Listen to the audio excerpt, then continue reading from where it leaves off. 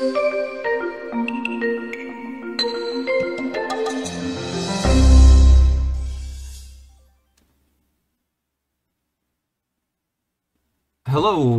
and welcome to another video from Ellensburg Amplifier Repair and Service. My name's Todd, and today we have a Sound Digital.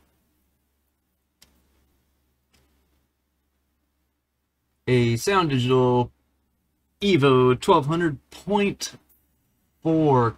Come on, focus for me, camera. So,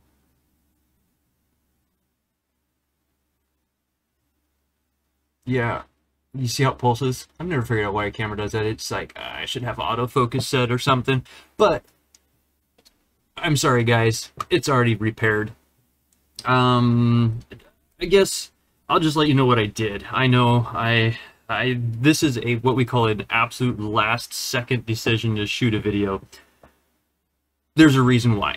So, I will get to that in just a second here. So, this had a shorted power supply. And originally I thought it had a shorted output section too on one of the output transistors. But after I removed the board, as you can see, these boards are soldered into place. I couldn't find the short, so I thought to myself, maybe I was mistaken on my original diagnosis of this amplifier. But it did have, let me see if I can get down in there. I probably can't, it's kind of buried down in there. It did have a shorted power supply card right down here. So originally when I started this amplifier, I politely, and I'm going to stress this again, you know me guys, I'm a very polite person. I very politely emailed Sound Digital asking them if, even if I signed an NDA with them. And for anyone that doesn't know what an NDA is, it's a non-disclosure agreement. It's a binding between me and a manufacturer or a distributor to not release schematics.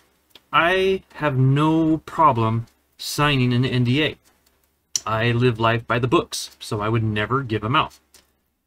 So I emailed them, and they politely, I don't know if I would say politely, they emailed me back and said, more or less, that I am not qualified to repair their equipment.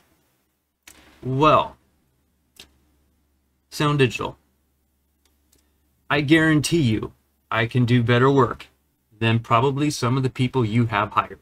So, yeah, I'm not trying to, you know, praise the pedestal. I'm not trying to put me on a pedestal or whatever however you say it, but I'm very meticulous with my work.